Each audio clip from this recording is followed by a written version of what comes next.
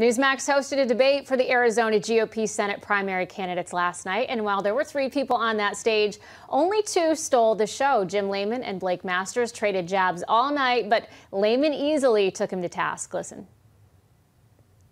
Let's look no further than where this guy's, who's holding the purse of this guy. $17 million coming out of big tech, California, globalist guy who will owe that too. I owe nothing except to the American people and taxpayer because it's my money and also the great donations across this great state. No one is going to control me or own me. He's owned right now and will be in the U.S. Senate. Joining me now is the man himself, Jim Lehman. Jim, it's great to have you on the program. Jen, great to be with you, and great job last night, John Bachman, Newsmax. What a production. It was awesome. We're out doing these early vote tours around the state, hitting 4 or 5 a day. Enthusiasm huge. And a lot of the folks here today loved the debate last night. Newsmax, you got great fans out here, guys. Well, I see you've got a great crowd behind you. So who would you say won that big debate last night? I'm not sure it was a contest. I mean, had a couple of years of playing linebacker for Coach Bryant at Alabama and paratrooper in the military and building big billion-dollar businesses. Jen, I'm not sure it was quite a contest, but I don't want to take that from a personal standpoint. I'm doing this for the citizens and the people of Arizona. Jen, I was so proud to be represented by so many people that were in the audience. Also included in that, Brandon Judd, president of 21,000 border agents that are begging for someone like myself to go to D.C. and stop the craziness. Justin Harris, head of Arizona Police Association, Sheriff Lamb, Sheriff Rhodes, people who are really concerned about their country and the state, just as people right here in Anthem. At Three Brothers, this restaurant, Nick has been fabulous with so many people. That from a grassroots standpoint, Jen, we're just fired up to get our country back. Yeah, so many people are. And, during that debate, John asked you about the key issues. Inflation, obviously number one among Americans right now. Big tech censorship, crime, the border crisis.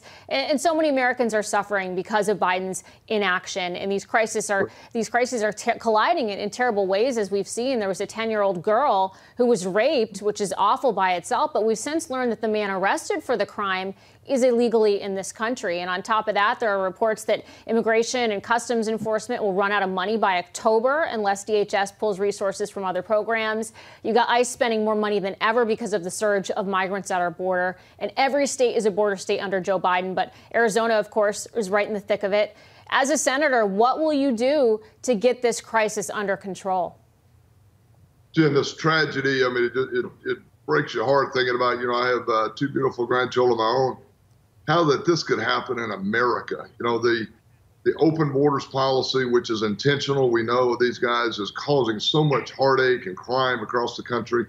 And Jen, I just want to, for the listeners, in a perspective that I've learned from the border guys, 2,600 deaths occurring every week just from fentanyl drug overdoses, 80% of which they say is coming through the Arizona southern border going across the country. Crime rates have exploded, 600 now per week. Jen, this is a 9/11 every week in our country, and it is all intentional from Biden. 2020, we had this border secure. They had to remain. We had remain in Mexico policy in effect. Jen, that's my number one item and goal in U.S. Senate is codify that into law. Because as Brandon and the team said, Jim, we have every resource we need. The taxpayers have been very bountiful to us. We don't need more people. We don't need more drones. We need policy. That's my goal, Jen, is to get that codified into law in the U.S. Senate. How do I do it? I will do everything in my power, Jen, for the American people and the people of Arizona to make sure business does not transact in the Senate of anything I can possibly do until we get that. I'll also meet with Kirsten Sinema, our Democratic senator here. She's expressed concerns about the border. I'd love to see her actually vote that way, and I'll put that to test. With Kirsten. Well, look at what's happening. Listen, it's just unfair. You often wonder how many more lives have to be lost before this administration takes action, but it seems like there's really no limit. So the American people are really counting on leaders like you to take this administration to task and to secure our border. Jim Lehman, we have to leave it there, but thanks for being here tonight. Thanks to that great crowd behind you, and we wish you the best of luck on your campaign. Thank you, Jen. We love Newsmax there, too. We appreciate you. Fantastic. Thank you so much.